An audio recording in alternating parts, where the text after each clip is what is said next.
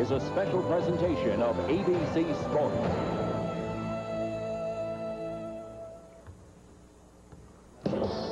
Big Ten teams occupied 5 of the AP's top 20 spots last week. However, it was a week of upsets for Big Ten schools, as only Michigan survived the week unblemished. The conference race is tight and made this a must game for both teams as second-ranked Illinois visits 9th-rated Iowa. The Illini transition game rides on the power and emotion of their senior forward Kenny Battle and an aggressive ball-hawking attack on defense.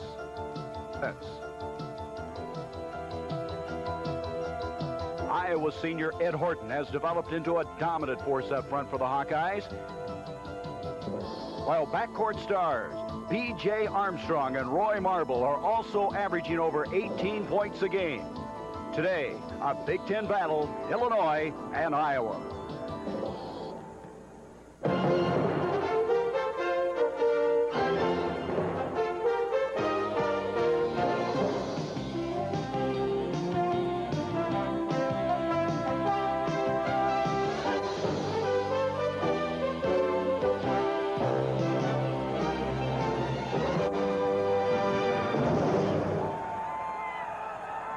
Arctic-like conditions have descended upon the Midwest and in particular Iowa City, the site of today's game. Carver Hawkeye Arena, a Big Ten clash between second-ranked Illinois and the 9th-rated Hawkeyes of Iowa. As we complete the first weekend of play in February, Indiana is on top with an 8-1 record. One game back of the lost column is Illinois. Michigan is next with a win yesterday, and then comes Iowa and Ohio State, hoping to stay close. Hi, everybody. I'm Gary Bender. Dr. Tom Davis of Iowa says that this is a must game. They've got to win today to stay in the Big Ten title picture. He's also said you've got to beat the contenders at home in order to stay in the race. But that has not been made any easier due to the fact there is a front-page story in the Des Moines Register today. And the title was, 3 Iowa players get drug help.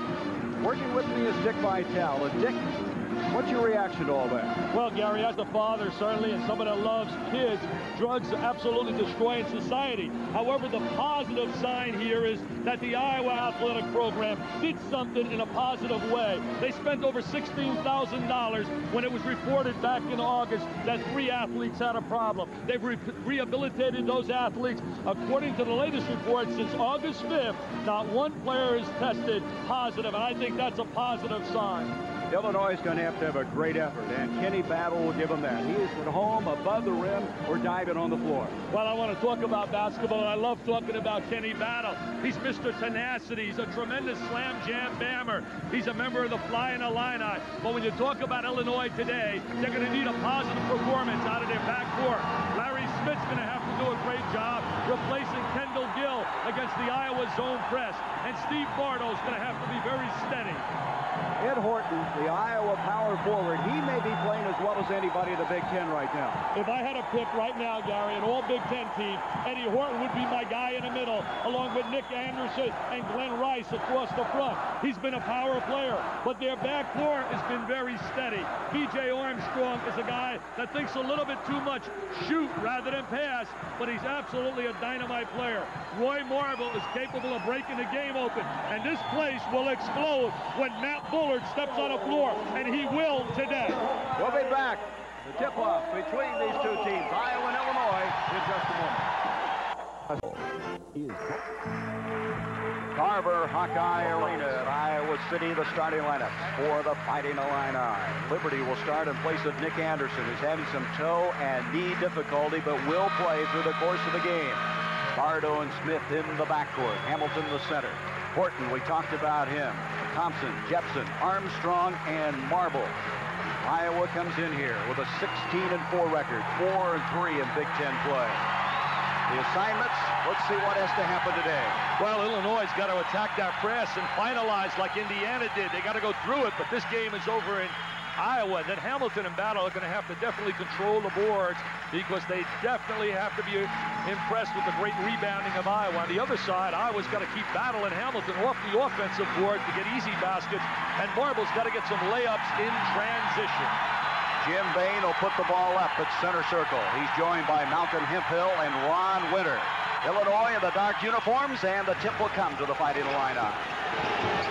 This is Larry Smith, the junior out of Alton, Illinois, picked up by B.J. Armstrong. Bardo inside to Kenny Battle.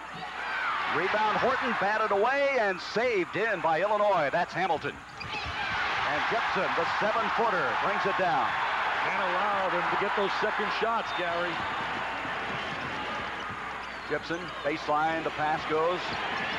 Turnaround by Horton is in, and Iowa's on top. The big wide body's been very effective in the lane all year long.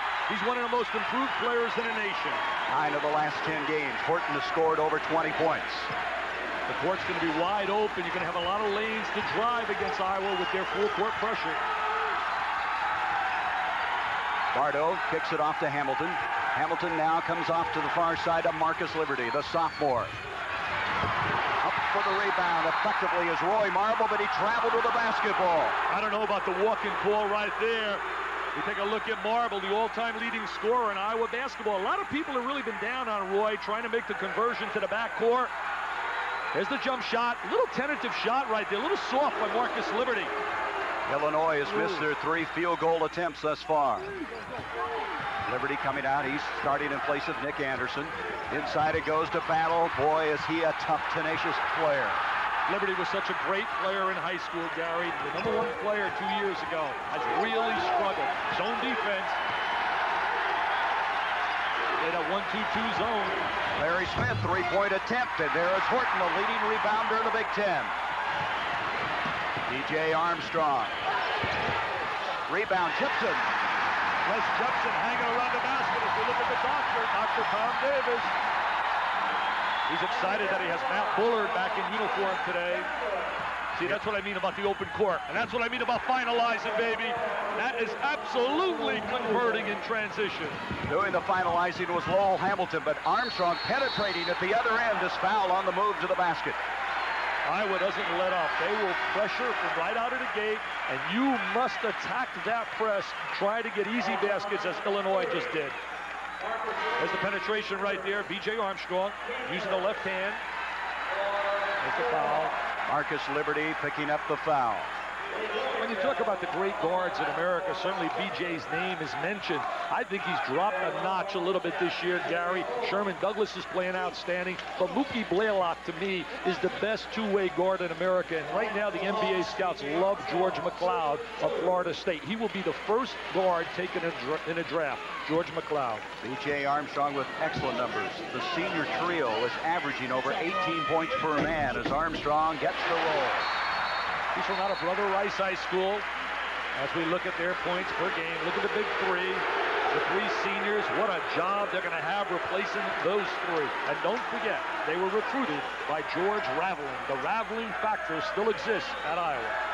Armstrong, an excellent free throw shooter, shooting 85% for the year. Henson was complaining about a lane violation on that last free throw. Well, he's also complaining that they're touching the ball. See, as it comes through the net, they don't want anyone to touch the ball, even though it was touched then by Liberty, because they want to get it out quickly before the pressure sets up. The Hawkeyes by 4. We've played almost 2 minutes in the first half. They constantly change the look of their press. There's Kenny Battle. Just doesn't go. Armstrong on the move. They got to make those shots. Oh, little showtime. Baseline, turn around, and Thompson's got it. Ray Thompson, a good athlete. He has stepped in the lineup. That's the good pass, right over the top of the pressure. Thompson, the freshman. Shot now by Hamilton. Lowell Hamilton. Uncanny score, and this tempo really up and down the floor is expected. Well, the fans have to love this. This is the kind of basketball people love. Run, pressure, and score. Iowa's lead now cut to 4. Kids love playing this style, Gary. The exciting basketball. Lookenbill is checked into the ball game. Wade Lookenbill, number 34, freshman, out of Fort Dodge, Iowa. Horton on the move, and they're going to call a charge. He hooked him as he made his move inside. That was a good call by Jim Bain. Tom Davis doesn't like the call. He says, hey, we're at home. Now you watch Horton. Now he's going to spin in a lane. He was missed. Oh, yeah. Without a doubt, the left arm catches Hamilton. Good call. You know what? Horton was Mr. Basketball in Illinois, and they were recruiting him, but they wanted him to be redshirted for a year, and he says, no, I want to play instantly. And he was Mr. Basketball, and Mr. Hamilton was runner-up. Tom Davis had the call explained to him by Jim Bain. I don't think he agrees yet, but it was definitely a hook as he had that left arm around. You know, you're not supposed to talk to a coach and have conversation with the coach and a coach with the official unless the other coach is present. Well, they threw that theory out the window, didn't Yeah, it's part of the rule book. Trying to draw the charge is Armstrong. No whistle. Here's P.J. Bowman, number 10, who's checked into the ball game. He's a junior college transfer. He's a shooter. They want him on the floor to shoot the ball. Listen to the place. Matt Bullard's getting off the bench. Matt Bullard coming in. He'll be in for the first time since December 12th. On the move is Bardo. Nice jump hook. Nice spin move by Bardo. He's from out of Carbondale. And Bardo running down the floor. He and Marble were pushing against each other. There is a lot of emotion in the early going of this one. As now coming into the ball game is Brian Garner, number 4, and you see Bullard, number 50. Bullard hurt his knee against Jackson State. And they're up to that point. Came from out of Colorado, a transfer. A lot of people believe he's got NBA ability. He can shoot the ball from deep. He's got a heavy brace on that knee, Gary. He was a leading rebounder for Iowa before he went out with that knee injury. Had it in a cast, a slight tear of the knee of the ligament. Here is Thompson on the move. And P.J. Bowman's got it for the Fighting Illini. He should have centered the ball. Not the kind of shot you want to get 3-on-1, but yet he scores. It's a two-pointer. And it's all even now at 8. Bowman is a good shooter. That's what I recruited him to help their perimeter game. There's that bounce pass that Tom Davis likes, and there's a foul on Stephen Bardo reaching in. Last year, Illinois had a problem from the perimeter and shooting free throws.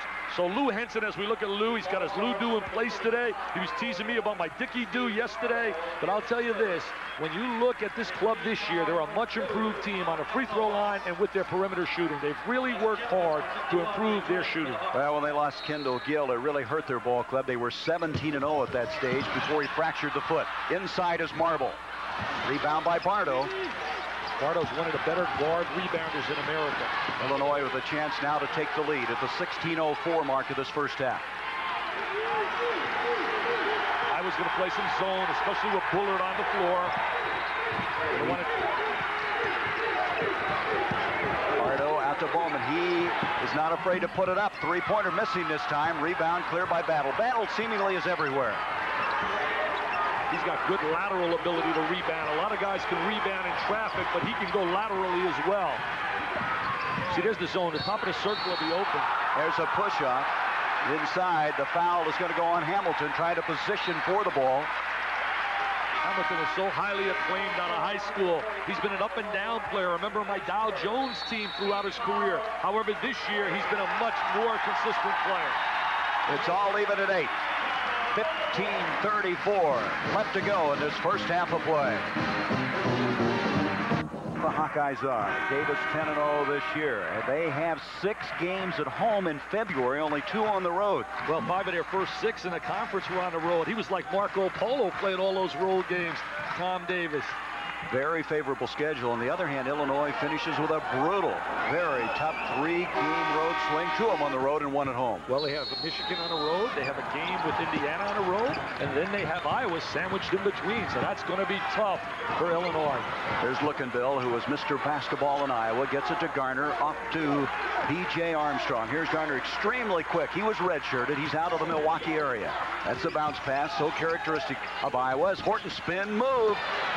And Bardo doing a good job on the defensive boards. Bardo, as I said earlier, Gary's a tremendous rebounder for a guard. He's Mr. Versatility. Here comes the active zone. They're going to really make this club have to shoot the perimeter shot. They're going to jam inside. He's got to make that. Bardo did. 3-pointer. Nick Anderson, by the way, has checked in after the timeout. Anderson playing now for the Fighting Illini. Over the last 10 days, he's been very rarely at practice. He's had all kinds of injuries. Plus, his mom was in a serious automobile crash and is right now in the hospital. 11-8 the score in favor of the Fighting Illini. Lookenville bounce passes off to Armstrong. This is Moses, who's now in the ball game. James Moses, a freshman out of California. He's a good shooter. Moses can shoot the ball. Rebound cleared by Horton. You can see why he leads the Big Ten. He's a big, strong, tough competitor. He has improved so much more this year. There's the pressure. And in the backcourt, a foul will go on Moses. Gary, let me point out, against the kind of pressure that Iowa utilizes, there are three things you must do against that trap. One, you must have a reverse man to reverse the basketball. If they shut him down, you must have a guy post up, and it's mandatory against that kind of pressure to use the diagonal pass. Irvin Small now is checked in for Illinois, number 24. He'll come in relief of Hamilton. They'll share that center position. On the move is Battle. Nice left-handed shot off the glass. Dr. Tom Davis's wife is up, and she's signaling. That's a walk-in violation, Mr. Bain. I didn't see the walk. Didn't lift the pivot foot. Thompson into Horton. Horton has it stripped, and we're going to have all ball, a held ball. And it's going to go to Iowa. They're alternating possession. The Hawkeyes will get it. We take a look. The ball goes down inside. They converge. Four people surround them. It looked like they had the ball there. So the officials thought they did. That's all that counts. I think so far they've done a good job. And you know, I've been tough on the officials in the Big Ten. There's Horton. They can't handle a big horse. He told me today, he said, and we have Irvin Small shaken up. He goes down, and Illinois has had so many injuries. Gill and Anderson, and now Small, who goes down, and he's in pain. Irvin Small, a junior out of Simeon High School in Chicago, being attended to right now. I'm sure that Lou Henson must have a nightmare of this when Gill went down. Remember in his game against Georgia Tech with about 30 seconds to go, fractured the foot. Anderson had an injury against Indiana, and now you have Small going down. We take a look right here, trying to post up inside. There's the big horse. He gets great post position. Excellent entry to the box. He trips over his own teammate. Trips over Bardo as Horton scores inside. Well, they've got him on the side now. They'll look him over. They use him on the floor, basically Small. They give him some aggressive play. He's a role player, a consummate role player. Lowell Hamilton will come back in to replace Small. Take a look at this pressure right now as we look at Lou Henson. He knows it's going to be tough to get a W out here. They've had 6 trips here, won only one time at Carver Hawkeye Arena, and there's Bowman having some difficulty. PJ, they list him at 5'10". He played on the NJCAA runner-up last year, which was Parkland College out of Champaign, Illinois.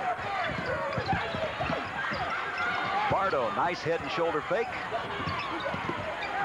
And Lowell Hamilton. Matt Bullard brings it down. 6'10" out of West Des Moines. He's really worried about his conditioning today. He told me the biggest thing he's concerned about is a fatigue factor, Bullard. Ray Thompson on the move. And Jim Bain has called him for the charging foul. Thompson charging in to Bardo, commits a foul. Thompson is going to be an exciting player in the Iowa uniform. Right now, he's like option 4 in their offensive scheme of things. Take a look at him right here. He's got great legs, no doubt about the call. He runs him down. The defensive player is stationary. But next year, when he moves up to the option 1 or 2, he's going to put big numbers on the board. He's from Argo, Illinois. Out of Summit, Illinois, where Argo High School is. He was a top 25 prospect a year ago out of high school. 13-12, Illinois. He was one of the top 3 high school players in the state.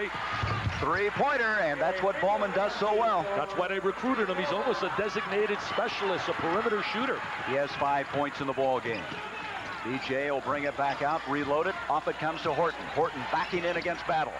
And Bullard tried to follow, and they're going to call a foul on Bullard. Well, you know, the foul was on Bullard, but if I were Dr. Tom Davis, I'd be happy in a way because he shows that he's very active and he's not favoring the knee. Take a look at the big fella from out of transfer from Colorado. See, right over the top, number 50, but at least it shows he's active and not tentative. That's exactly right. That was the big story yesterday when he came out in practice. If he would not be tentative, they would play him. See the guy posted up, then the diagonal pass, just like the Clinic 101 says, attacking the pressure. Foul inside. Boy, Horton made that a tough shot for Bowman. He jumped out at him and made him change his shot. What I was doing in the press, Gary, they're rotating up, taking away the reverse pass to the man throwing the ball in bounds.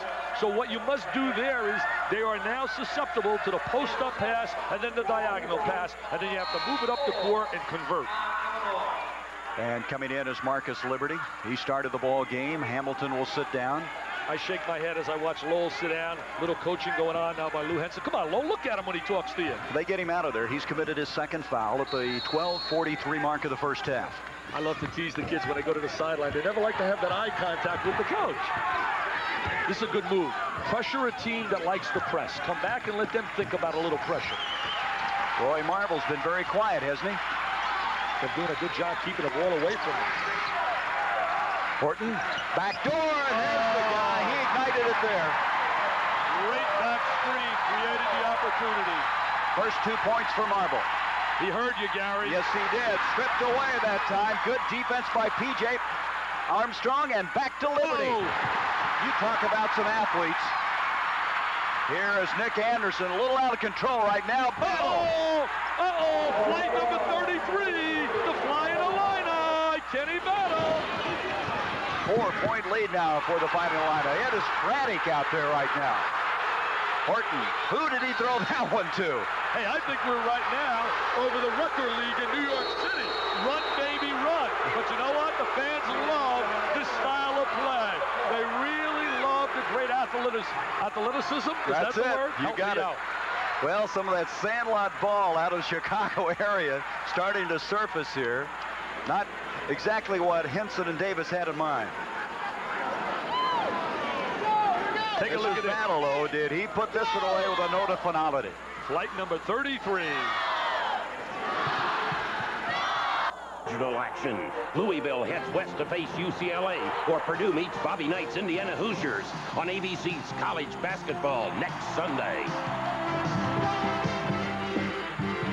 Gary, watch the rear screen. Going to be set right up in this area, and it's going to free Horton to throw the ball over the top to Marble cutting for the layup. Take a look right now. There's Lookenbill. See how he lays the rear screen? Thank you. Mr. Bardo says nobody communicated. And there goes Marble. But you know what? Marble gets the deuce, but it was created by the screen by Lookenbill. The toughest screen to defend, the rear screen. And that might get Marble started. His first 2 points of the game.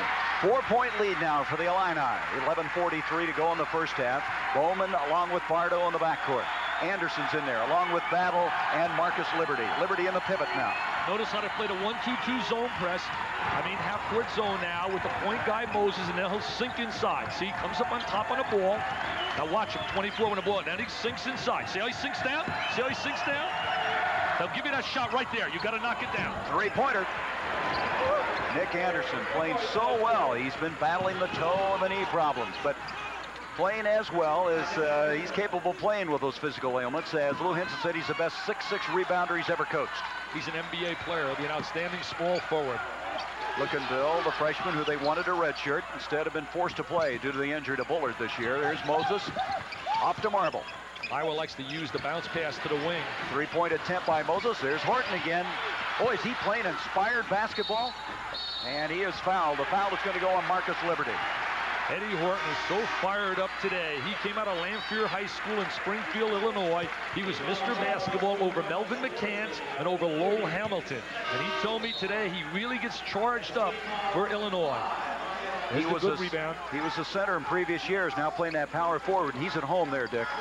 He's done a solid job. My all Big Ten team, and I don't want the people in Iowa to get mad at me. If I had to select today in the backcourt, I go with Jay Burson, St. John's Arena. You talk about a place that jumps out of Columbus, Ohio. Gary Williams got that place going bananas. I'd go with Burson. I'd go with Jay Edwards, having a great year for Bobby Knight. The Hoosiers came back yesterday and won. Glenn Rice, Horton, and Nick Anderson. My MVP right now in the league, I'd probably give the slight edge to Glenn Rice over Burson, but really close. Boy, I had Burson a week ago today. He was sensational. 29 points against Louisville. And there is Horton giving the Illinois lead now only a 5-point advantage. See, there's the reverse pass against the trap. Here is Battle. Battle brings it outside to Bowman. He'll load it up. They're really knocking the perimeter shot down, Gary, and that's why they recruited Bowman. Matt Bullard, bounce pass off to Thompson. 8 points in the game now for P.J. Bowman. Bullard's an excellent passer for a big player, and he can shoot the ball from deep. Nice pass for Bullard, and the foul. Horton is fouled by Bardo. That's what we watched Bullard do in practice yesterday. He is a very good baseline passer. Oh, he's an excellent passer. He really knows how to utilize the bounce pass. See, they use their big man as a reverse man. He steps up, and there's the great entry. What a tremendous bounce pass. That's not as easy to make as some people would believe. 16 fouls now against Illinois as Bardo commits his second of the game. If Iowa is healthy and has all their people, and Bullard gets himself ready, this club can be really difficult when there's the battle for Seattle when it's the NCAA postseason time. Horton is not a good free throw shooter, shooting 56 plus for the year. That's the same, almost identical to what he's shooting from the field. 24-17, 10-12 to go in the first half. The Illini with the lead. Illinois in the lead because they're doing a great job attacking this zone, and you look a lot better when you're shooting that open shot and knocking it down. See on the perimeter, getting a lot of open shots. Turnaround jumper by Small, who came back after that knee problem. He's got his knee wrapped and seemingly okay. Garner on the move. Off to Armstrong. BJ moves over to the second guard slot. And Illini have thrown the ball away. It'll be Iowa's basketball. With Brian Garner on the floor and his great quickness. Listen to this place. Carver Hawkeye Arena. What kind of a pro guard do you think B.J. Armstrong is? I think he's a lead guard. He has great ability to score as well as to penetrate. He is not a pure point guard. He'll go in about the middle or the late first round in the NBA draft, Gary. As I said earlier, the first big guard that'll be taken will be George McLeod over at Florida State. Larry Smith comes back in now to the Illinois lineup at the 9:42 mark. 24-19 in favor of Illinois. See, Garner's playing the point right now, and Armstrong's playing the scoring guard slot. Bullard looking inside again. Oh, they use that bounce pass better than any team in America. Marble. Great jumping jack from out of Flint, Michigan. There's the pressure. It's a three-point game. Marble with 4 points. And in the backcourt, we're going to have a foul. Thompson coming up and fouling Larry Smith. Dr. Tom Davis fell in love with the pressure defense when he went as a high school coach to watch a John Wooden team play. Boy, now he has Gary Williams, one of his assistants in the league. You have Tom Davis. You have Lou Henson. They play all 94 feet. Look at Marble sitting down. Great post position, and it's the bounce pass that made that happen, and the great legs of Marble to score. There's Ray Thompson now playing a point in that zone. So now with 9:09, down by 3, Iowa in possession of the ball. And substitutions, Lookenville comes back into the ball game. What a league the Big Ten has become, Gary. Everywhere you go to play, you have to come to play. The road is unbelievable. Just ask anybody about going up to Clem Haskins up in Minnesota. And really, a lot of people criticize this crowd. They say it's not as vocal, not as demonstrative as some of the other crowds in the Big Ten. I don't know about that today. Well, the students are way up high. They're upset. They want to be down on the court. Very comfortable place. Great place to view a basketball game. Inside intended for Marble. Lookenville's able to save it. They continue to utilize the bounce pass. And Tom Davis is telling me in 1939, Everett Dean and a book had the bounce pass. And there's a foul on Small, and they're in the 1-and-1. That's the 17th foul now against Illinois. Illinois with Kendall Gill had it all together. They were a beautiful Rolls Royce with all the parts, just absolutely superb as we look at Lou Henson. But when you take one of those parts out of that lineup, you have to be effective. Jepson comes back in, the 7-footer for the Hawkeyes. Armstrong at the line. Jepson is a role player, hang around the basket, pass the basketball. Doesn't really block shots. They think Bullard will give him a little bit of that dimension, blocking the shot. Tom Davis thinks so. He'll be a terrific center before his career is over at Iowa as Armstrong knocks it down. It's a 2-point game. Well, they do a great job of teaching here. They break down the game. I was watching them yesterday in practice. Big man moves and really work hard at all the parts of making yourself a player. Armstrong thus far 3 of 3 from the line. Small brings it down. So Small looked like a very serious injury. He's been able to continue in this basketball game. Iowa constantly wants you to play at a fast pace. That's what I like to trap. They want you to shoot the ball quickly. Liberty ducking inside. Small tried to keep it alive. It's off of Small. Iowa's basketball. Boy, I tell you, they're not getting easy shots off the press like they'd like to have. Well, Iowa got back quickly and shut that down. Liberty's thinking a little bit offense. I just can't believe he's the same kid I watched play when I saw him in high school in those All-American games. I tell you, though, that Prop 48 situation really slows you. Eli Brewster, Trigg Lee of Ohio State have had problems with it. Well, rebound, Lookenville. They're coming back now. Both are making contributions. Three-pointer by Armstrong. See, BJ can shoot the basketball. Iowa with the lead, and this crowd now with Thompson carrying the shot. Get a timeout, Lou Henson. Get a TO, Lou. Get a TO, Lou. You better get a timeout.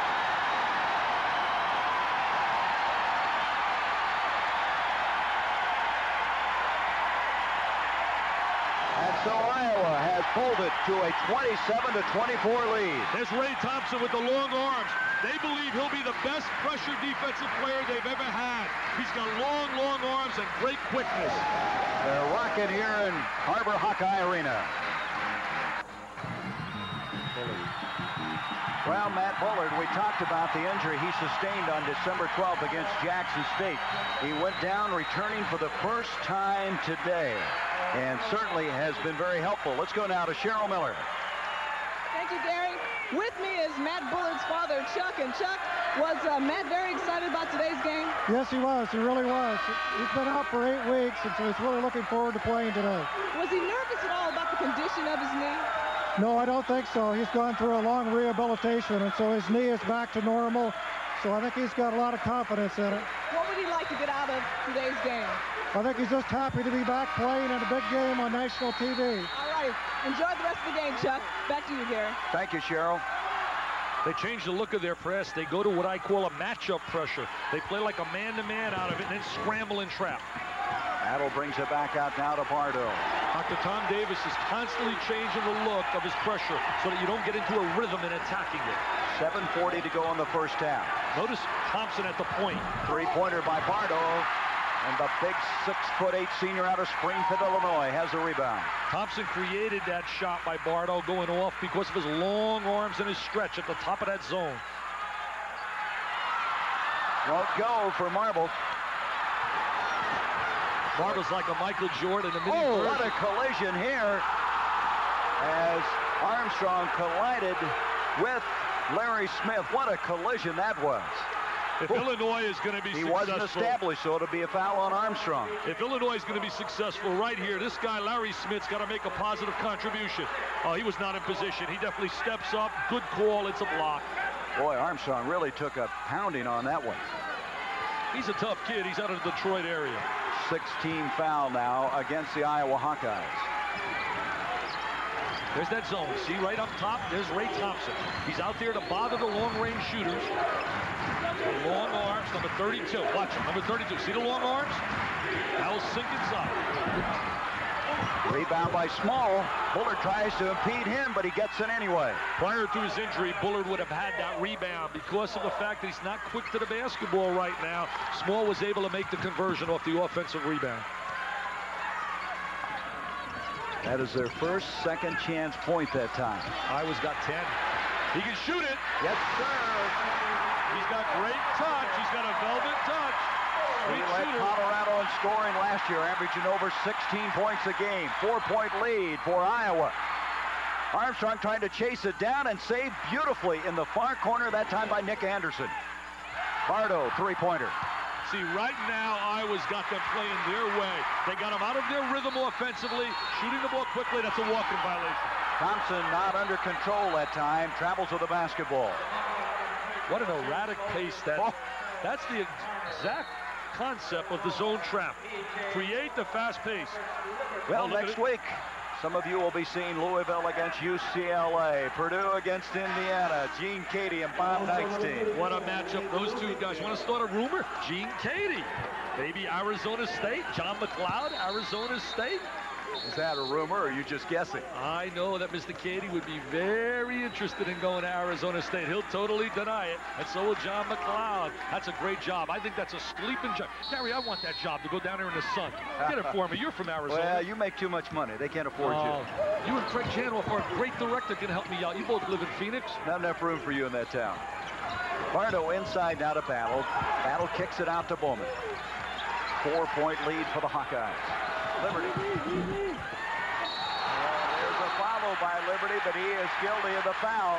He is really tentative, isn't he? He's not playing with any confidence at all. Marcus is such a multi-talented athlete. He's great in the open court. He can pass the basketball. Now look at him. He's shooting. He's hesitating. He's not shooting with any confidence. He squares right there. He's already coming in. He's anticipating the miss. Good offensive rebound, but he makes contact prior to getting the rebound. And that is his third foul. Marcus Liberty, a high school player of the year in 1987, a Prop 48 guy who's still trying to get it all together. It's been a real battle for him to work through all the many adjustments. Forget about Prop 48, Prop 42. I'm tired of those terms. I'll tell you right now, Gary, my feeling, just declare all freshmen ineligible. Let them have 4 years of eligibility, get acclimated to college life, and you eliminate all the problems. Let the kids learn a little bit about what college is all about, academically, socially, and every other way, and go back to the old rule of having a freshman team. Horton, the only part of his game that's not good is free throw shooting, and he's struggling there. See, now look at this, a 2-2 press. Now they come back, they'll rotate into the zone. Liberty, left-hand shot, followed by Small, and here comes Horton. Marcus can't catch a break. Reach in by Liberty, though, doubling back on defense to keep that drive from the baseline materializing.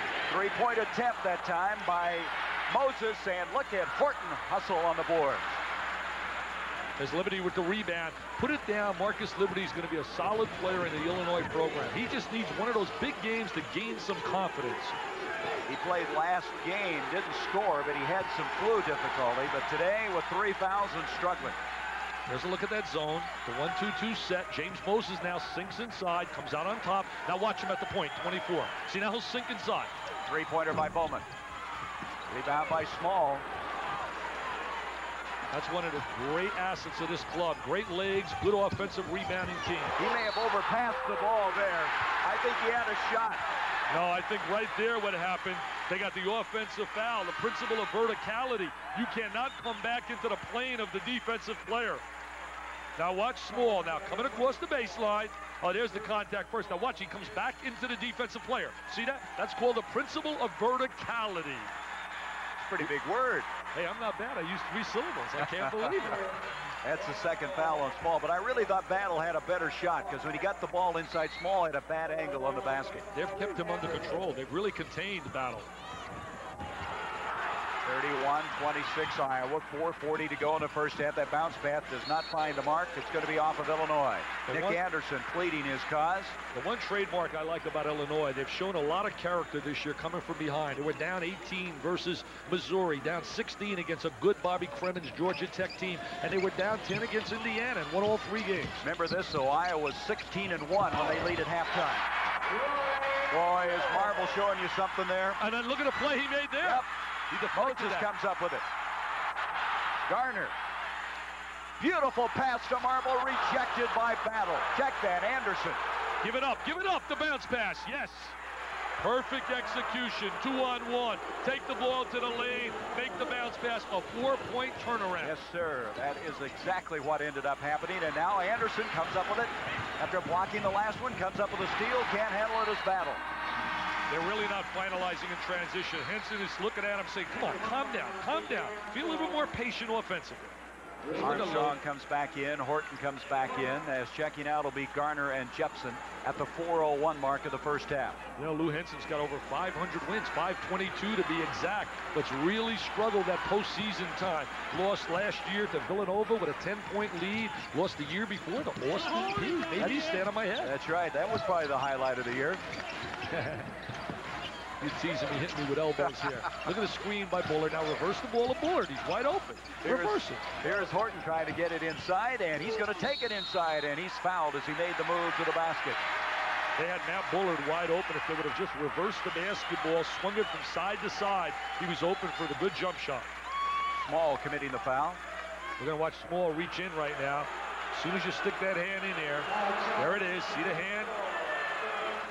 You know, Illinois is not very deep, and they have Liberty with 3 fouls, and now Small has 3 fouls. Illinois lost another good kid, a good offensive player by the name of Andy Compton. He had a blood clot. They were counting on him for some good perimeter shooting. In fact, Lou Henson told me, he said, Dick, he's probably our best one-on-one player. Compton, an excellent offensive player. We wish him a speedy recovery. Well, he has to have surgery this summer on that blood clot. He's a beautiful kid, too. You know, we mentioned earlier, Nick Anderson's mom's over in Holy Cross Hospital. We want to wish Alberta a speedy recovery. She was in a very serious auto accident. Horton gets about 1 of 2 every time, and that's right on his seasonal average of 57% from the line. Not bad, though, the rebounds and the points he's piled up in this first half, and Bowman, 3-point play. He's doing exactly what they recruited him for, shoot the open stationary jump shot, something they didn't have in their arsenal last season. Bowman now with 11 points in the ball game. Ooh, what a screen Bullard laid. That was an illegal screen. That was an illegal screen, and they nailed him for it. See, when you lay a screen, Gary, there are two kinds of screens. There's the front screen and the back screen. When you lay a front screen, you can get as close to the defensive player as possible, as long as he's in your vision. Now, take a look right here. You've got to be stationary when you lay this. That's a back screen. You've got to allow him one normal step. See how he steps into him? Good call by the official. They have to do that more often. They do not call that enough in the Big Ten. In fact, you were making a...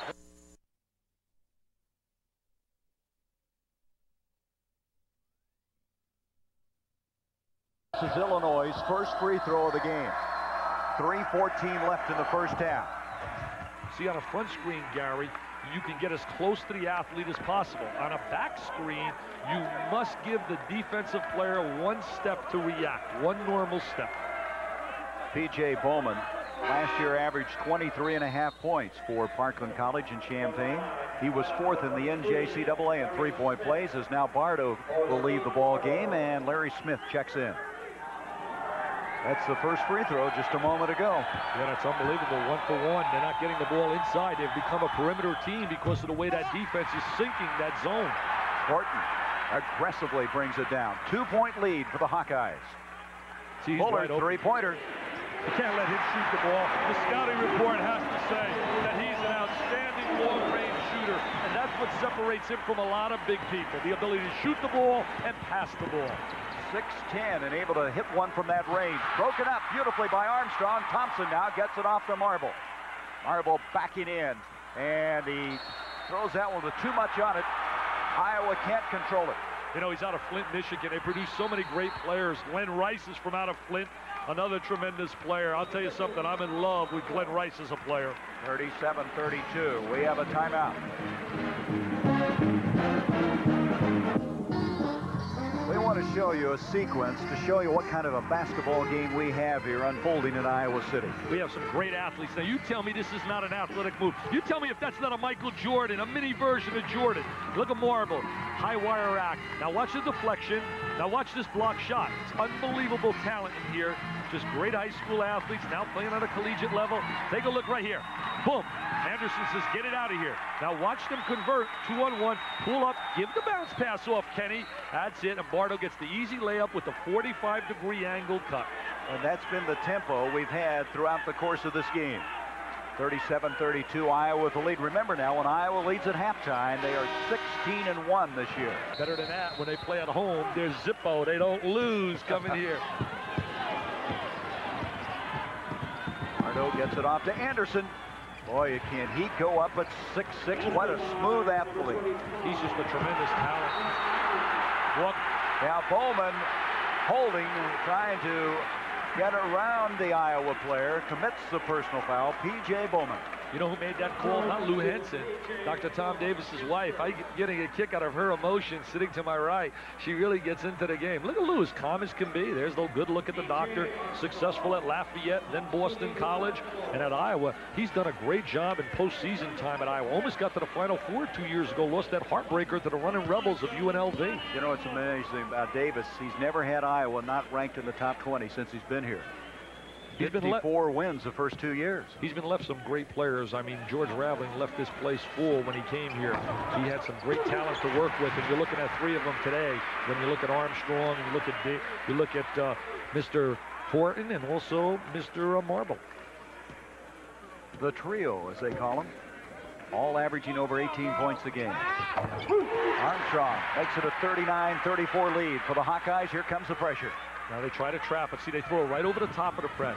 Anderson down again. That looks like the previous shot, but doesn't go this time. They need Anderson on the floor because he has the ability to convert, something Jay Edwards did the other night for Indiana. Marble's a good move, but he can't finish it off. You can't retreat against the pressure. You got to be able to score. Take it right through the pressure. Anderson what he now can do. Giving the Illini a lift.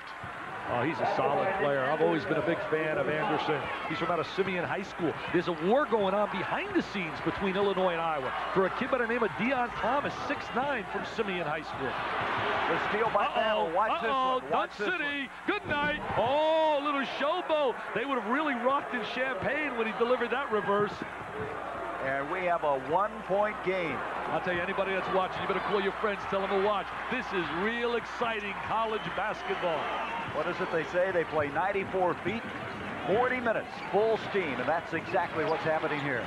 Well, the Big Ten, you mentioned next week, Indiana and Purdue, Katie and Knight. Thompson, he's in a lot of trouble, but he got out of it. That's Dr. Tom Davis's wife. She's really into the game. 41-38 in favor of the Hawkeyes. Smith, nice pass to Hamilton. He missed the stop. Oh! He missed it. Watch a 4-point turnaround if they score. Marble. That's a 4-point turnaround.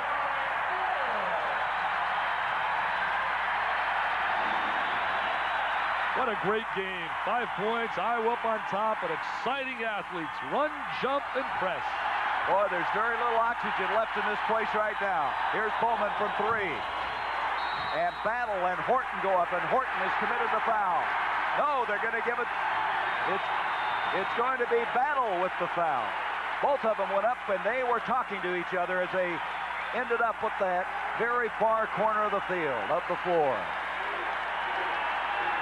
Kenny Battle, everybody loves his heart, his character. He's such a tenacious player. If you have to find one guy in America, he would be my nomination for Mr. Tenacity. That's the first foul on Battle. Horton is 5 of 8 from the line. But look at the numbers. 11 points, 9 rebounds. He's averaging 10.5 a game. He leads the Big Ten, so he's well on his pace there, and he's averaging just a little over 18.5 points a game. What added help they get from Matt Bullard. His size, his rebounding ability, his presence will free up other people for good shots, Gary. Ed Horton, as you mentioned, Mr. Basketball in Illinois, coming out of Springfield. He's 1 for 2. 1 for 2 takes you to the Hall of Fame in baseball. But it doesn't take you anywhere shooting free throws in basketball except to the loser's locker room. And ask Syracuse with their 4 losses. It's always been shooting about 55, 58% in those 4 losses. Here's the 1-2-2 zone. The shot clock is off as they'll be taking the last shot of the first half.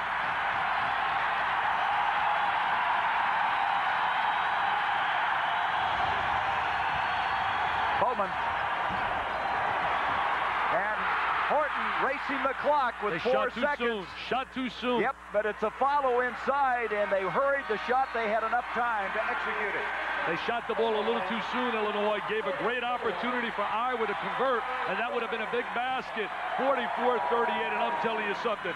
There's been some exciting athletic plays in this game. Iowa leads by 6. We've come to the halfway point here in Iowa City.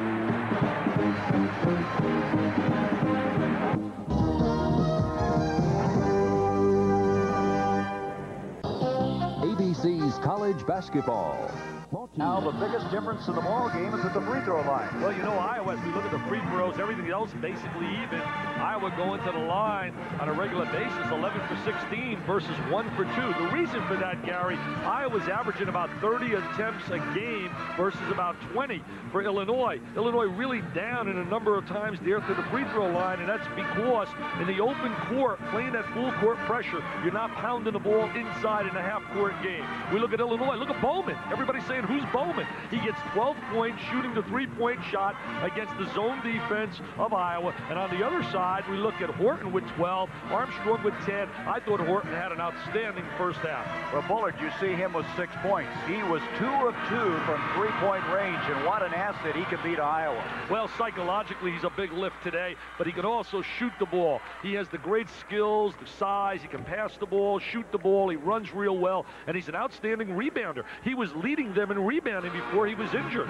Marble had 8 points in the first half. Boy, he had a couple of great athletic moves. Well, he's been critiqued so much by so many people, been criticized a great deal for inconsistent play because of expectations. Came out of high school so highly acclaimed, but I think he's had a solid career. He leads Iowa in scoring, all-time leading scorer. You talk about solid. Look at Ed Horton in the first half. He had 11 rebounds. That's above his average. We mentioned he leads the Big Ten in that category. The only thing that really didn't go well for him, he was 6 of 10 from the free throw line. Again, remember this, Iowa's lost only one time this year when they have led at halftime. Well, you know, if Iowa was healthy, I really believe they'd be right now probably #1 in the nation if they had Bullard.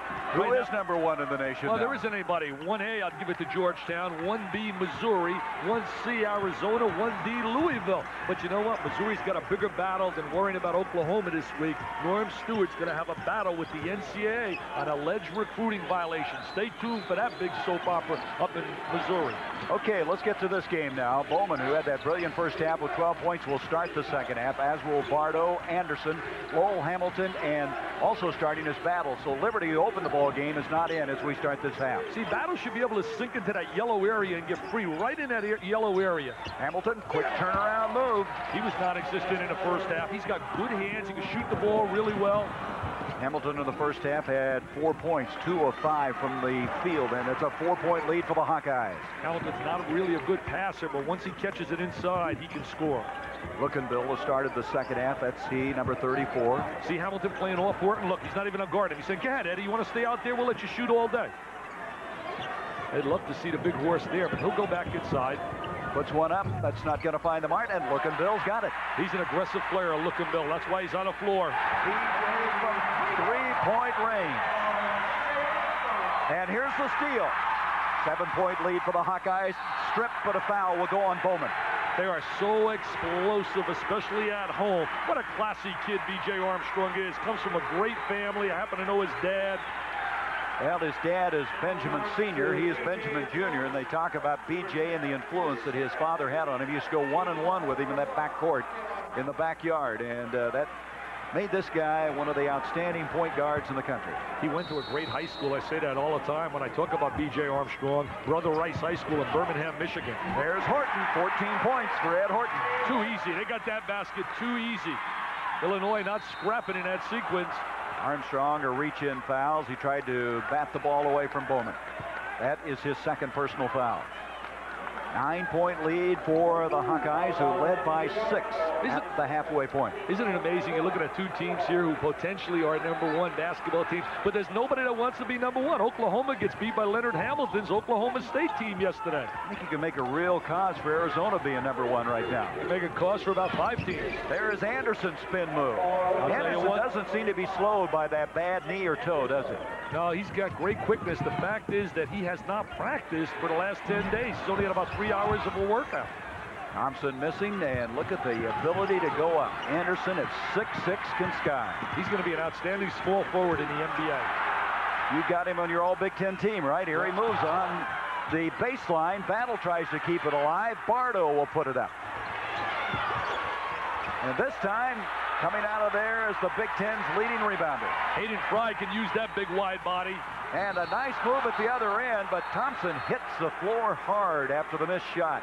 And also down momentarily is Bowman. Thompson's got great athletic ability. We use that term so often. What we mean by athletic ability, we're talking about quickness, lateral quickness, jumping ability, the ability to hang in the air. There's a look. That's athletic ability.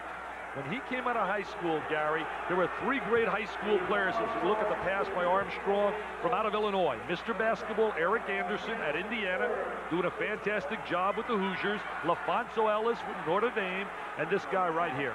Bowman has picked up his 3rd foul. Now, Henson's got to be concerned because he's got Bowman, Liberty, and Small all with 3 fouls each. And he doesn't have a deep bench at all. Not at all. Henson really hot. He wants the officials to come over and visit with him, and they're not going to pay any attention to him, as Moses will get ready to come into the Iowa lineup. Well, if they go over to talk to him, they have to bring Dr. Tom Davis there as well. They didn't do that in the first half. Look at Davis here. What a career record at Iowa. Unbelievable when leading at halftime. There it is. Look at those numbers. Incredible. But at home, he's awesome. At home, they have not lost here this year. Remember, you Hoosiers, you got to come here. Michigan's coming here Thursday. Well, I think the big story right now is whether Ray Thompson can shoot the free throw. They're looking at his left hand. Jim Bain is over there, and they're going to substitute Moses. And he's a good shooter. He's an excellent shooter. Moses coming off the bench. It's his left hand. Remember, he's a right-handed shooter. But for all you kids out there, if you're righty, the left hand is your guide hand, and it is important to a shooter. You know, Moses, though, from the free throw line is only 53%. That shocks me because his expertise is shooting the basketball, and if you watch him in practice, he's got great release, follow through. It has to be concentration. So he'll have a pair of shots coming, and he doesn't get the first one. It has to be a concentration factor. Also coming off the bench. Let's give him the benefit of the doubt. Come on, Gary, help the kid out. Yeah, there's what I was talking about. And it's shot selection as far as his field goal percentage being down. Oh, my dear. Nice job by Bullard, but he's stripped from behind. Anderson on the move. Oh, what a smooth move by Nick Anderson. Is he a great open court player? You can see why Henson said he's never coached anybody at 6'6" that can rebound and get up like he does. He's Mr. Clutch also. 49-44 in favor of the Hawkeyes. Notice how to use Matt Bullard as a passer out on the perimeter. Boy, the crowd really quiet right now. It's Anderson with another steal. He's single-handedly bringing the Illini back. This is a beautiful arena, but it's not one of your loud places like the St. John Arena down in shooting the basketball. And if you watch him in practice, he's got great release, follow through. It has to be concentration. So he'll have a pair of shots coming, and he doesn't get the first one. It has to be a concentration factor. Also coming off the bench. Let's give him the benefit of the doubt. Come on, Gary, help the kid out. Yeah, there's what I was talking about. And it's shot selection as far as his field goal percentage being down. Oh, my dear. Nice job by Bullard, but he's stripped from behind. Anderson on the move. Oh, what a smooth move by Nick Anderson. Is he a great open court player? You can see why Henson said he's never coached anybody at 6'6" that can rebound and get up like he does. He's Mr. Clutch also. 49-44 in favor of the Hawkeyes. Notice how to use Matt Bullard as a passer out on the perimeter. Boy, the crowd really quiet right now. It's Anderson with another steal. He's single-handedly bringing the Illini back. This is a beautiful arena, but it's not one of your loud places like the St. John Arena down in Ohio State or Mackey Arena down at Purdue. Gary Williams moves some of the students in a very good position at St. John Arena to help that. I think that's beautiful. I think the place belongs to the kids, and the kids should be able to sit around courtside. But I know they want to make that money and send those checks in by putting the alumni up front. Bowman from the corner, three-pointer. That's why he's on the floor. That's his asset, shooting the basketball. He's got 15 points. And it's a 2-point lead for Iowa. They led by 6. It bumped it up to 9, and now find themselves up by 2. Remember, we talked about Illinois coming back on a number of occasions this year. 18 down to Missouri, 16 to Georgia Tech, 10 to Indiana. Bullard, 2 for 2 at that 3-point range in that first half. Keeping Horton outside, and Horton spin move. Bullard again. Boy, is he quick. Oh, what a play. Is he going to help this club? You can see why they're so optimistic about their future now getting Bullard back. Liberty continues to struggle. Hamilton has it stripped away by Bullard. He's showing no effects of that ligament problem in that knee at all. Boy, he can pass it, he can shoot it, he runs the floor well, and there's Horton. Eddie Horton, that's where he belongs, down in the low blocks, inside along the baseline. 53-47 the Hawkeyes. 15:53 left in the game. Gary, a lot of fun working with you. This is an exciting game. You can see why there are 5 teams ranked in the top 20 in the Big Ten. Here's Hamilton. That area is open against the zone. If they can dump the ball from the wing down into the yellow area, right behind the point guy, Thompson. Now you take a look at Bullard sneaking along the baseline. He's got a good nose instinct for the ball. Take a look at him right here. Now he's going to use the reverse layup. 6'10", good head fake. And there's the little reverse. Oh, Matt Bullard, they love you at Carver Hawkeye Arena. Bullard is back. 53-49, Iowa.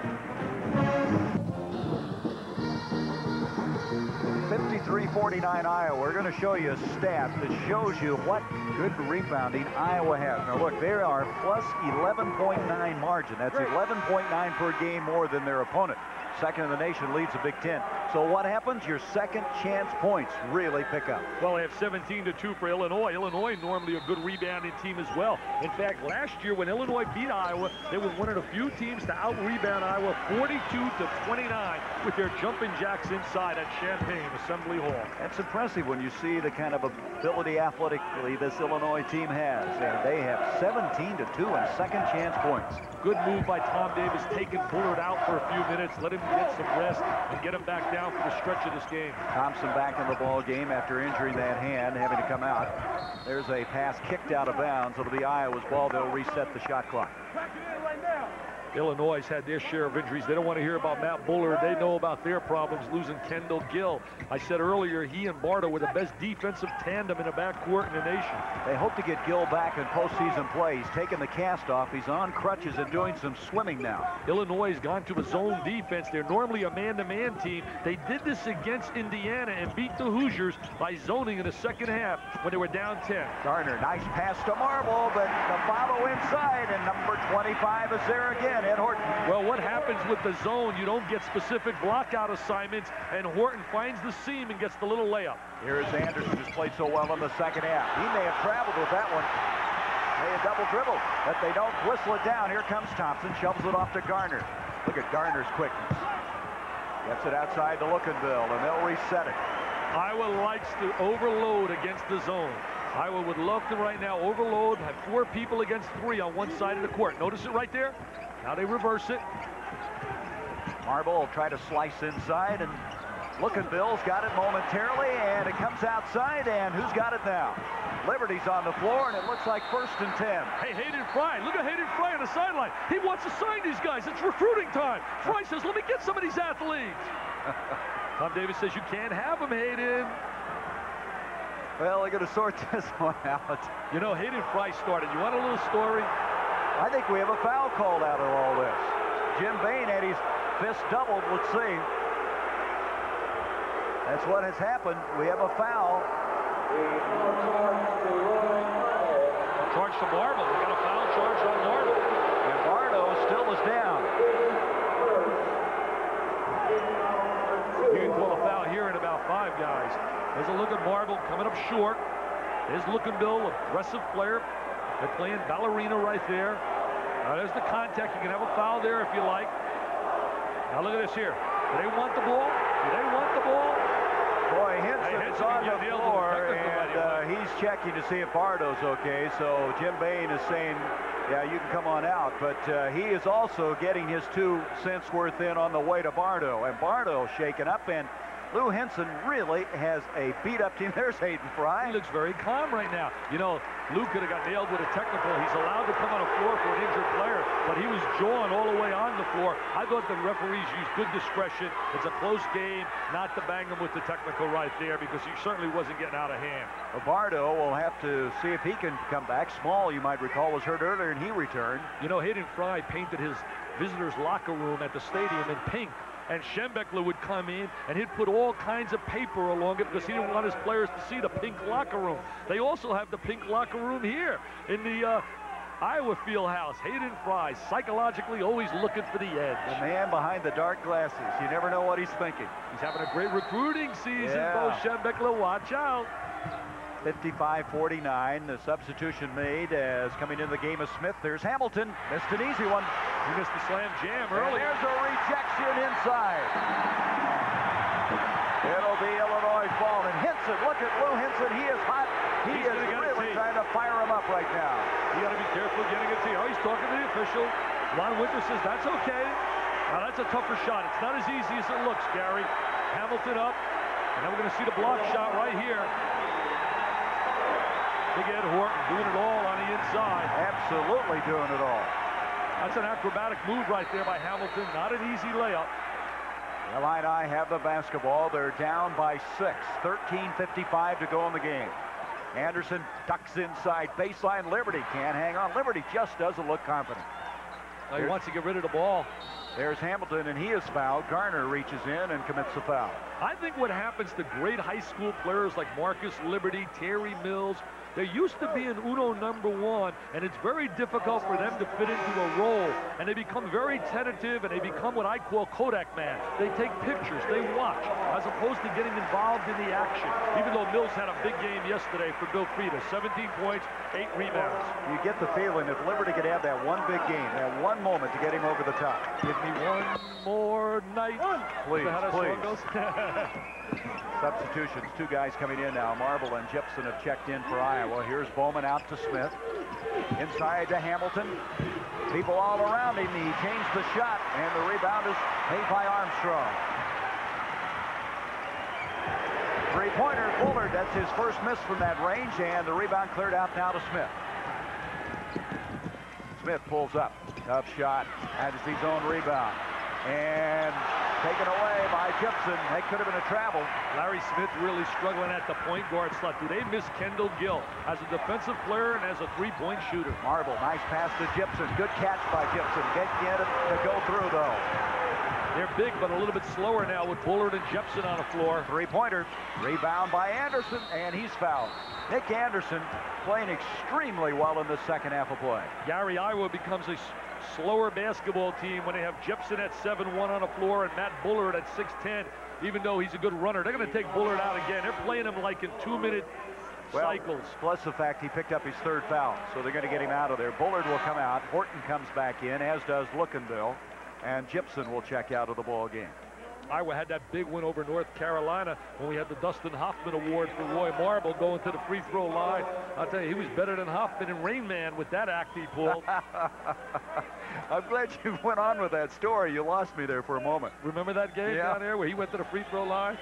I have to say this, though. Billy Packer was all over that call and deserves credit. He's a great analyst. I have to give him credit. That's the first free throw of the ball game for Anderson. He now has 12 points. 55-50, Iowa by 5. I thought that was one of the better basketball games of the year, but I think anytime Iowa's involved in a game against good athletes, you're going to see exciting basketball because they open up the court. We all of a sudden have a 4-point game.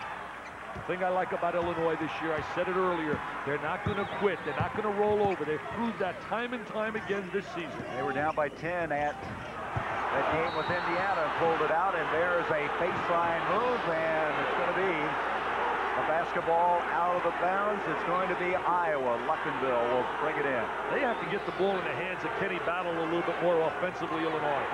Armstrong now will reset it at the 12:41 mark. They get good spacing offensively, going to overload against the zone. There's 4 people to that side, then reverse it. They run a man on a baseline. Thompson has a strip by Anderson, regains it. See, Thompson's going to run the baseline. As soon as the ball goes, he overloads. That's the strong side of the court. Wherever the ball is, you call that the strong side. Well-drilled basketball team. Tom Davis, an excellent teacher. 8 seconds on the shot clock. Marble to Lookenville. Lookenville, a lot of traffic. Overshoots it, but Horton's there. There's the horse. There's the wide body.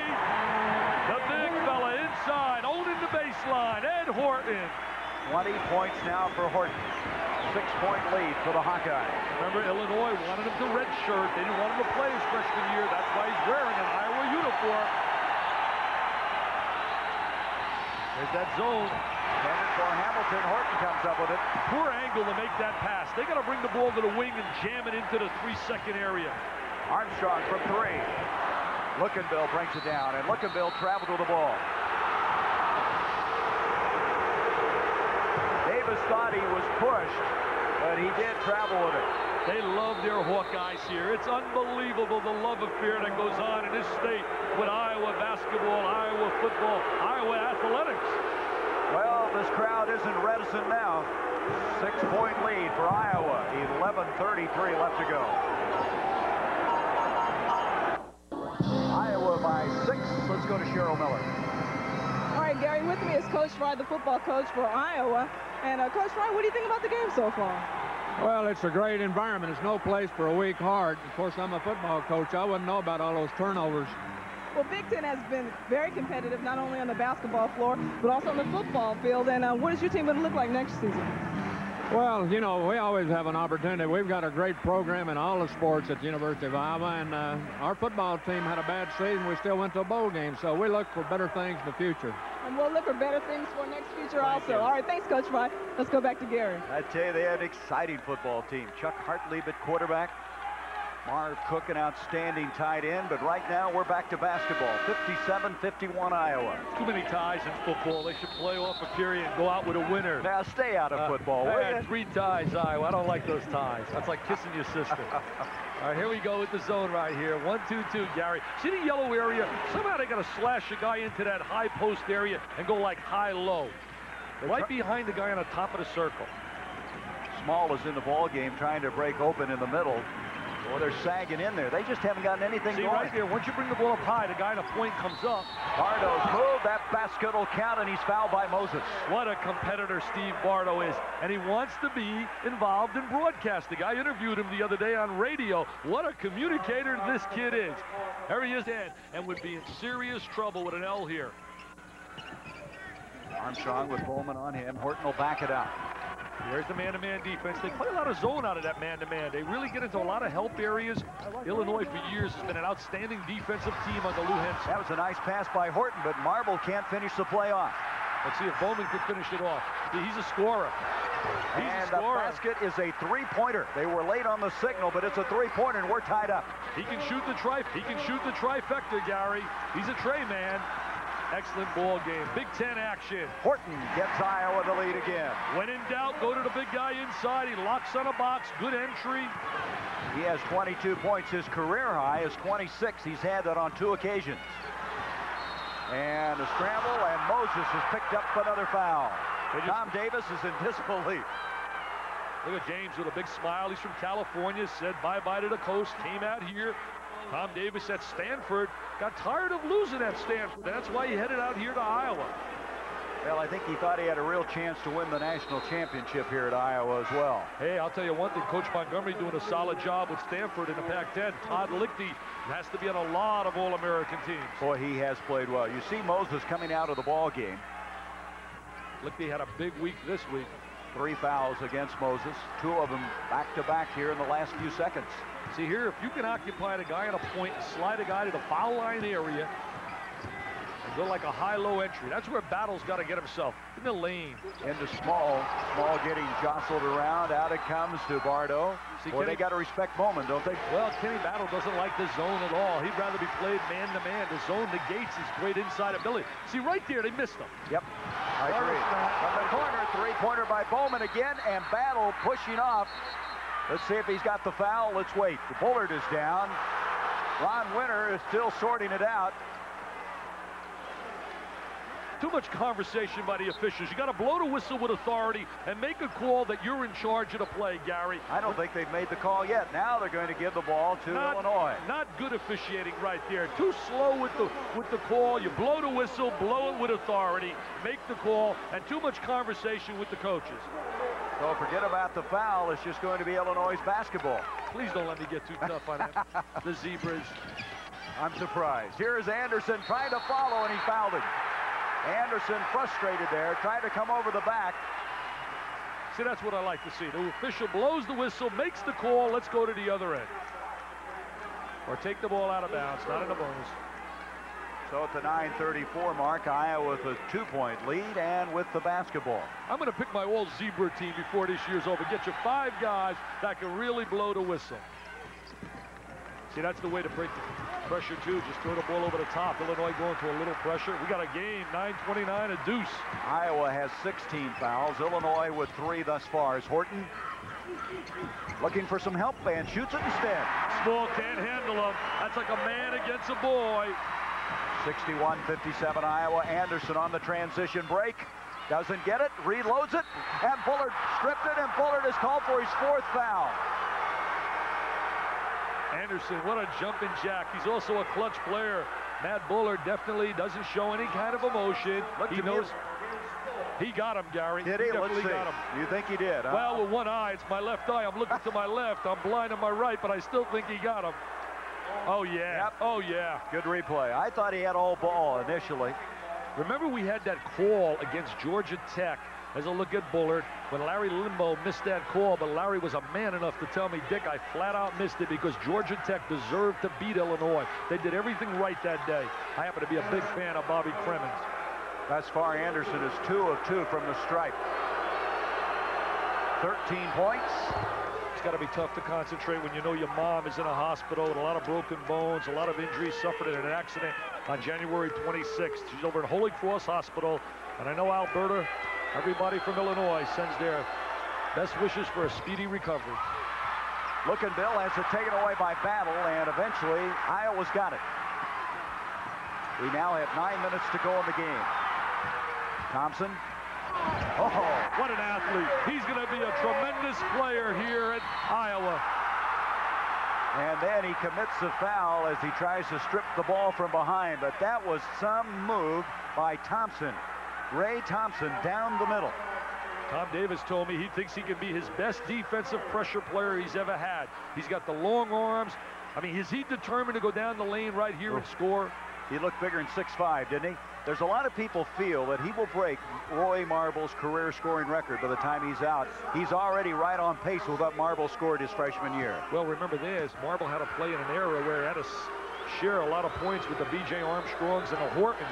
This kid, I think, is going to be really a big-time scorer next year and the year after. Anderson, and he doesn't get the roll. Here comes Armstrong. Let's see if B.J. makes a good, intelligent play right here. Shoots up with Bowman on top of him, and he buries it. Not a bad play right there, Gary. Good poise, 65-58. Well, he didn't force that shot. He squared his body. Anderson went straight up that time and put it away. He doesn't want to lose. He really has such a tough mental aspect about him. Look at Marble. He hits the deck. Rebound by Illinois. They trail by 5. Everybody I talk to says that Nick Anderson flat out hates to lose. I'd love to coach a kid like that. See where it says Big Ten? You got to slide somebody right in that area, right where it says Big Ten area. Right in that area. Instead, Bowman will try a three-pointer. Trying to keep it alive inside was Anderson. Battle's got it. Tough shot by Battle and ripped out of there. Not a good shot by Kenny Battle at all. Little shake and bake. Oh, what a pass! What a pass! Get a timeout, Lou Henson. Get a TO. They're ready to blow open. Get a TO, Lou do. They do. 7-point lead as Marble has 10 for the game. And Iowa now on a surge. No one uses the bounce pass better than Iowa. Tom Davis is absolutely all the time teaching bounce pass, bounce pass. ABC's college basketball will continue after this message and a word from your local stations. The storyline, Kenny Battle having a tough time against the zone. Look at the second chance points for Iowa, and Horton having a powerful game. Horton really a glass eater today, chewing up the boards, chewing up the glass, 14 rebounds, and that's why they're up 7. And anytime they need a big basket, Horton's getting it on the interior. And your point was well taken about Battle. They've taken him out of the game with the defense they're using. Well, the zone defense negates his one-on-one ability around the basket. 7-point lead for the Hawkeyes. 7:30 left in the game. You can see Hamilton trying to penetrate inside. Anderson changed hands. Hamilton and Anderson both have it. And Anderson, no, they're going to wave the basket off. He travels. Oh, I can't believe that call. I agree with you, Lou Henson. I agree with you. Go ahead, Lou. Get a little angry. Lou's going to get a technical. Technical. He got one. That's Jim Bain. Oh, that could cost him a game right here. That's big T right here. You know, Ron Winter was the guy that Henson was charging. He did not give him the technical. It was Bain. Let me tell you how big that play is. Instead of them having the deuce to make it a 5-point game, Gary, they now wave the basket, call a technical, 2 shots, and get the ball. Now, you tell me right here as we watch Anderson go up right here. He goes up. He's hanging in the air. Now he comes back with the offensive rebound. They fight. Now watch the legs. There's no walk. Nope. Where's the walk? He doesn't lift the pivot foot. Then you wonder why coaches have fits on the sideline. Oh, if the officiating could ever match the quality of play and athletes in this league, it'd be amazing. I thought it was so interesting, though, that Henson charged Winter. He did not give him the technical. It was Jim Bain, who was clear on this side of the floor, that ran over and gave him the tee. I said that last year, Gary, and I don't want to be tough. It's not all the officials. But for some reason, the officiating is inferior in the Big Ten compared to the coaching and athletes they have in the league. There are just too many good athletes. There's no way this team should go home with an L on a play like this. The key to watch are the feet, and none of them were moving. But it's not only that call. It's calls all year long. And you wonder why the Bob Knights, the Bill Peters, and all the coaches are so upset. 9-point lead now for the Hawkeyes. We approach 7 minutes to go in the game. There's some great officials in this league, but believe me, not enough. Looking Bill, who's been in there to distribute the ball, to protect the ball, set up their offense. Thompson to Gibson, and here's Looking Bill. They wouldn't even play Jepson. See Hamilton, he just leaves him alone out there. He's strictly a passer. When they had Brad Lohaus in that role 2 years ago, he could shoot the ball from outside.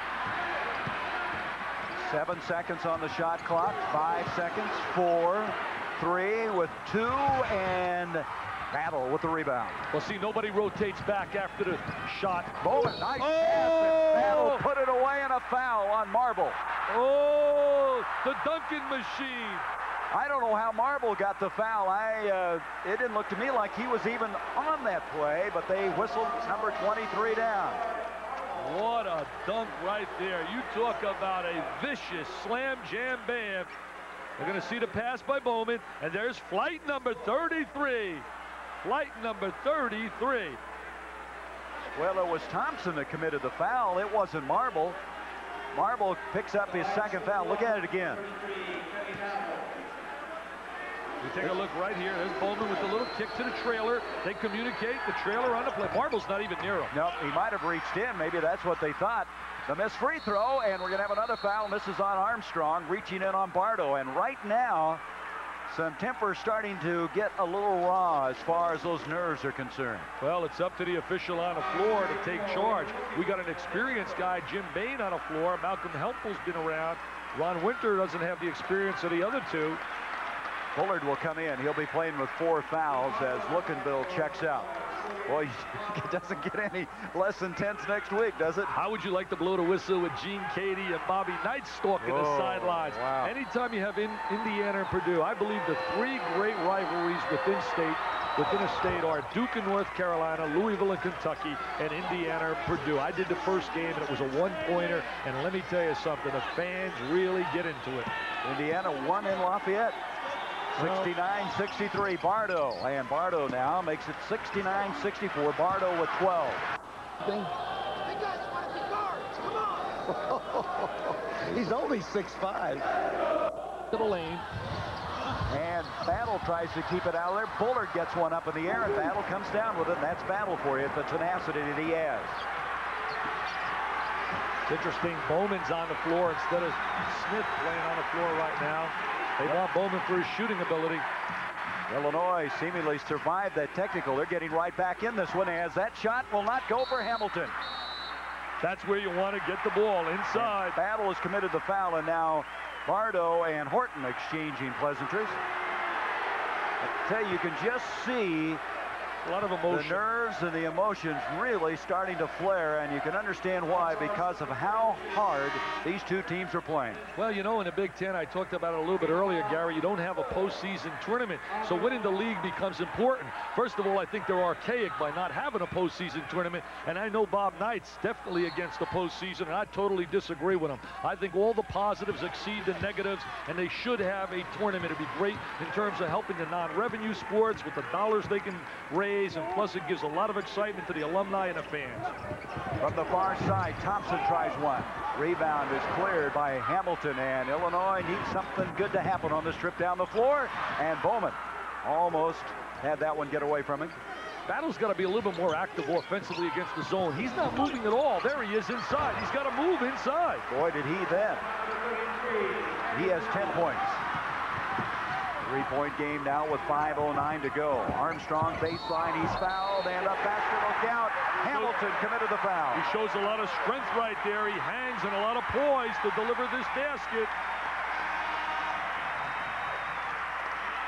There are a lot of good small guards in the country, and this is one of the best. Here he is with a little stutter step. I call it a hockey move. Now he hangs. He gets banged.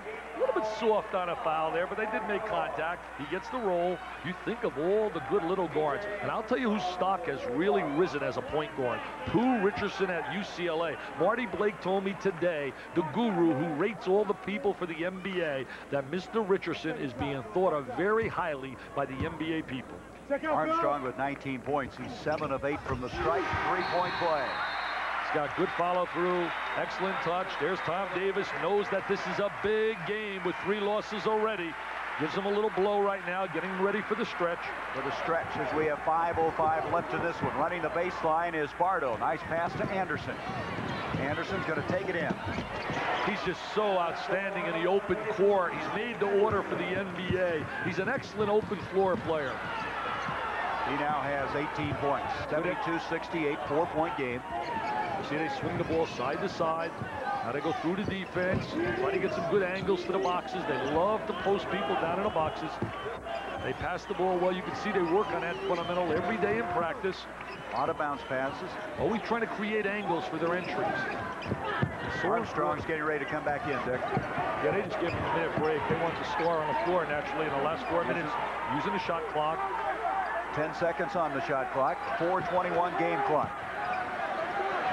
6 seconds. Lookenbill hasn't shot that up, and the rebound is cleared by Marble.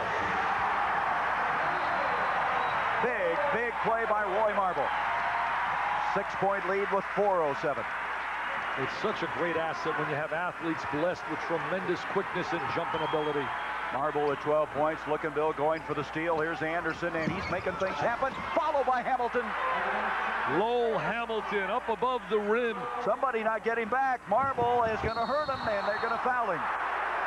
They made him go earn this because he really was taking that home for a deuce, and they're going to make him go to the free throw line. What skywalkers we have. We got elevator men here. I'm telling you something. What high risers. I think Illinois is tired. They didn't get back on defense that time. A couple of guys bent over, clutching their shorts. Look at a tip right here by Hamilton. Great touch. Good rhythm to that. Now he's a little slow retreating defensively. At the stripe now goes Marble, who made that big basket a moment ago. The foul was on Anderson, his second. Defensive transition is so important when you're meeting a team that plays on an up-tempo. Look at Marble right now. He thinks he's got a deuce. But they hustle back, and there's the contact by Hamilton. Marble 1 of 1 from the line. He has 13 points. The all-time leading career scorer here for Iowa. Greg Stokes had the record until this year. 5-point lead for the Hawkeyes, and now 6. What a beautiful arena this is. Great view for the fans. So PJ will come in, but right now we've got a timeout. 3:47 left. Second-ranked Illinois finds themselves down by 6. Join us for all the action next Sunday right here on ABC. Look at this. Arizona ranked 4th in the country, defeating the Huskies of Washington. Lute Olson, who of course coached here at Iowa, winning that, and Georgetown over Villanova. Villanova was beaten earlier this year by the Wildcats of Arizona. Lute Olson's done a great job wherever he's been. He's a Frank Lloyd Wright. He's an architect. Alec, Bobby Cremins, they're builders of programs. He was responsible, really, in a way, for this beautiful facility. Illinois has 2 timeouts remaining. Iowa 4. The possession arrow goes Iowa's way. Illinois has committed 16 fouls. They're already in the 1-1 as far as Iowa is concerned. 6-point lead now for the Hawkeyes. Trying to reverse the ball a little bit, swing it side to side. There it is for the open shot. That's Bowman from the corner. He's the shooter. Look at Horton grab that one down. What a bundle of rebounds by the big guy, Horton. He was psyched up today playing against Illinois. Now they're going to use some clock, spread the court. See, Bullard really becomes important late in the game because he's a good shooter and a good ball handler. They played 8 weeks without him, Gary, or I believe they'd be #1. Just killing some time. They were starting the 5-second count on Armstrong. Had to get rid of it. And now he's holding him. Yep, Bardo reached in and committed the foul. And Jim Bain almost gave him a technical. Bardo said something, and Bain whirled and almost gave him the tee. But I think it's a solid decision by Jim Bain. He showed his experience right there by not calling a technical on a kid in that situation. I guess I don't know what he said. Him, right? I don't know what he said. Anyway, substitution now. Anderson will come back in for Illinois. Liberty will check out. And Liberty, again, just hasn't been a factor in this game. Was scoreless in the last one. And here today, struggling, even though he started for the 2nd game in a row. His confidence is so shattered, Gary. You just can look at his body English, tells you the whole story. No enthusiasm, no life. He just is a passive player right now, feeling all the pressure of not being able to live up to all the adjectives coming out of high school. Armstrong down the stretch has been busy at the free throw line. He's now 9 of 10 from the stripe. 7-point lead for Iowa. I told Sherman Douglas last week, I said, Sherman, I'm picking you today, #1 point guard. He said, yeah, that'll last about a week, and then you'll go for Armstrong. I said, boy, he knows me well. Often wrong, but never in doubt, huh? 8-point lead now for Iowa. See, there's the pressure. Look at Thompson at the top of it. He tries to take the angle away for the dribble, for the reverse move. I like Ray Thompson. Look at those long arms. And he sinks inside. Look. He bothers the guy up the point. Added out of bounds by Armstrong. 2:42 left in the game. People want to know why I get so excited about a game. How could you not have a passion and love for this emotion and intensity? What they say here locally, this when you come into the ballparks, it's like heaven. Oh, I love it. Anderson going baseline, and Anderson able to keep a minute. Is he for real, Gary? Is he a legitimate big-time player? 20 points for Nick Anderson, and again, some question whether he would play today. I love players that want the basketball late in the game when the game's on the line. This guy wants it right now. He's going to clear out. Look at Bowman giving a little head fake defensively. Spreading the court. See, they're going to try to spread the court. Try to eliminate the double team, have some good spacing. Notice how they're not together. They're trying to open it up for the backdoor cut. Bowman hit the deck, and Armstrong just trying to milk the clock, kicks it back out. 12 seconds on the shot clock. Watch Horton's ready to go for a backdoor move to the boxes. Oh, they had Horton on the box. Marble from the corner, and he is fouled by Bardo, and that's not a smart foul at all. Not a good foul. Not an intelligent play by an experienced defensive player of the quality of this guy. That was a bad shot. He's falling away. He's on the baseline, and now you put him on the line. They really didn't get a good shot for all of that. And then he bails him out, Bardo does, as Liberty now comes in, and Hamilton will leave. Just get a hand up. Just get a hand up. Get his hand straight up. Don't make contact. Not a good play by Steve Bardo. He's too good a defensive player. Bardo with his 4th foul of the ball game. You hate to see clubs hurt by injuries, especially when you're looking at clubs that have all the parts. Illinois without Kendall Gill. Louisville, they were brilliant last night playing without Purvis Ellison. In fact, right now, a lot of people believe Louisville with Ellison to be the best team in the country. Boy, they were good, and of course, Ellison was a real scare, but they expect him back after about a 10-day absence. 80-72. Illinois with a 3-point attempt by Bowman, and rebound Anderson. He's the leading scorer for the line. Iowa 20 as Horton comes up with a deflected shot. Anderson trying to do it all for Illinois. And they eventually get it out to Bullard. Oh, they missed him down this there. There it is. Oh, little showtime. Well, Bill Frieda, get your club ready for Thursday night. They want you here. There's a 3-pointer, and timeout called by Illinois. They have 1 timeout remaining. A minute 7 to go. Iowa 82, Illinois 75. The Hawkeyes trying to stay in the Big Ten race. Great game. Tell, we talked about this being a must game for Iowa. An 82-75 with a minute 7. It looks like it's going to be win number 17. They'll go to 5-3. Oh, what a scramble it's going to be in the Big Ten. Well, it's an unbelievable race. Right now, Indiana's got the lead, but they got 4 games on the road coming up, and it's not going to be easy for them to win away from home. I think Bobby Knight's done an amazing job having that team overachieve all year long. I still think Michigan's going to be the big noise, and I think pound for pound, inch for inch, they're the most talented team in America, and I really believe they're going to find Terry Mills, and they are going to be murdered down the stretch. Well, this Iowa team has 6 games in February at home, only 2 on the road, as that's broken up, and on the inline, it's going to go to Iowa. Liberty hustling down on that play. They throw the long pass over the top. Look at him like a wide receiver. Little Rice, Montana to Rice. Rice says, I get no publicity. It goes to Montana. He's out of bounds. Why is Rice crying? He got all the money. He's a star. Forget about publicity. They'll come to you, Rice. And there's a foul. Larry Smith got his money's worth on that foul. Armstrong, the recipient of the foul, as Thompson now will come into the ball game. You know, it's amazing, Gary. You talked about it on top of the show. After all the publicity, front page story today, the Des Moines Register, all about the problems with the Iowa basketball team in terms of the drug situation. 3 players, according to the paper, went to a drug rehabilitation center at the expense of the athletic department. We wondered how they would react, and they have reacted here. It shows kids are resilient. Yeah, you know, I don't think they deal with those kind of things like most people. The reality, some of those things doesn't sit in. As now Armstrong for the game, Dick, is 11 of 12 from the free throw line. He's got the nice touch. Look at the bench. Get a little more excited.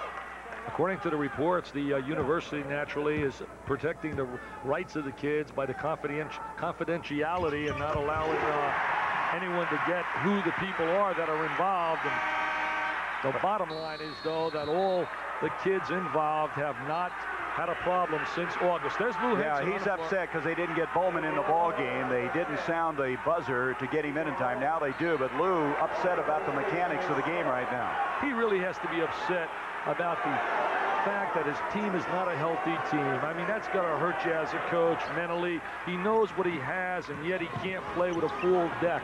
This club was outstanding with Kendall Gill. There is Bardo in an air ball from 3-point range. Bardo was a much better player when Gill was on the floor. And there is going to be a foul, and Anderson committing the foul. Battle was two. I tell you what Gill did, he really gave them a defensive look they didn't have. He would come out and challenge the opponent. He would change things defensively, and then he was a great 3-point shooter. Yeah, he has the great ability of shooting the long-range shot. So what that does, it brings the defense out and allows a guy like Battle to be effective on the interior.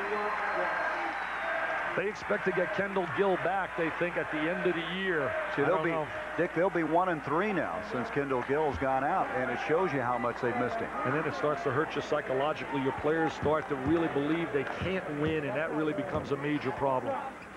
Horton having a super day with 26 points, but from the free throw line, he's only 6 of 11. He also has 16 rebounds. There is Anderson from outside, and Nick Anderson is just playing a great game as Illinois now uses their final timeout for 40 seconds. 2 possessions, Gary. If they can force a turnover somehow, remember 2 possessions with a 3-point shot, they can get themselves back in this game. Trail by 6. 84-78. 9th-ranked Iowa on their way to a victory to move their record to 11-0 at home this year. Well, who's the star of stars, Gary? I think that's the biggest lock since Yale. Ed Horton today has been unbelievable. The biggest lock since Yale. He has 26 points, 17 rebounds. There's Anderson. He hasn't given up. He hasn't quit yet. Nick Anderson. I told you, the kid hates to lose. 4-point difference in the game. Anderson with 25 points. And that's Troy Skinner, number 11. They got in him here because he's such a good free throw shooter. They just got to bring the ball out, kill some time, get it away from the foul. Triple team, and they'll pick Liberty as the guilty party. As Marble got, looks like something in his eye, and they're looking him over. So Troy Skinner came in there on that trip down the floor. He is a freshman out of Palmer, Iowa, and they want him in there for free throw shooting. Now they take him out. They get the rebounders in, as Horton will come back into the game. They want to get Horton out of there, not send him to the line. 4-point game with 13 seconds. Illinois has no timeouts remaining. It's amazing. University of California, Riverside, ranked #1 in Division II NCAA basketball. It's an amazing story. They beat Iowa. They send that tape all over John Massey and his team. They want everybody to see it. They hit 21 for 36 3-pointers to beat the Iowa Hawkeyes. Iowa has been good from the line. And remember now, they're last in the Big Ten in free throw shooting, but they've really done the job here today. He's 5 of 5, Marble is, from the stripe. That's where you win a lot of games down the stretch. There's a very disappointed Illinois team. Hey, you know who coached here? Dick Schultz, who's ahead of the NCAA. And what a great addition he is, because he feels and acts like a coach, and he's doing a fantastic job. He replaced Ralph Miller, who headed out to Oregon State. That ball deflected out of bounds. Illinois will still have it with 12 seconds left to go. They got to think 3 right here. Iowa's going to get a timeout.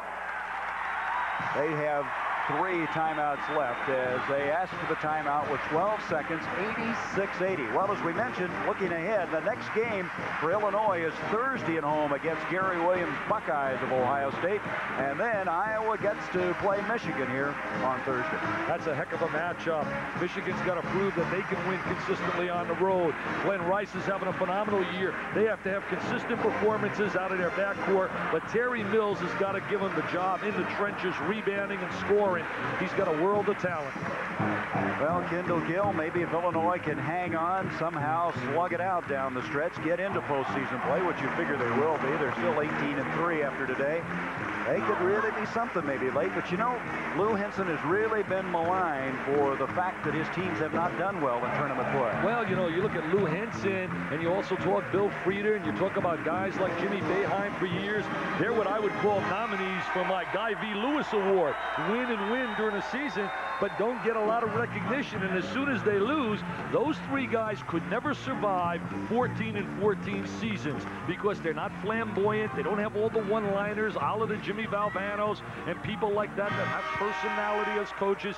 Today, with the great visibility of television, Gary, personality's almost becoming a part of being a successful coach. 12 seconds left to go in the game, a 6-point lead for Iowa. And that's really unfortunate when you think of the records of the 3 guys I mentioned. They've had unbelievable numbers. Anderson forced that shot from outside. The follow, the slam dunk that time by Bardo. 4 seconds, 3. They don't even have to inbounds the ball. This game is over.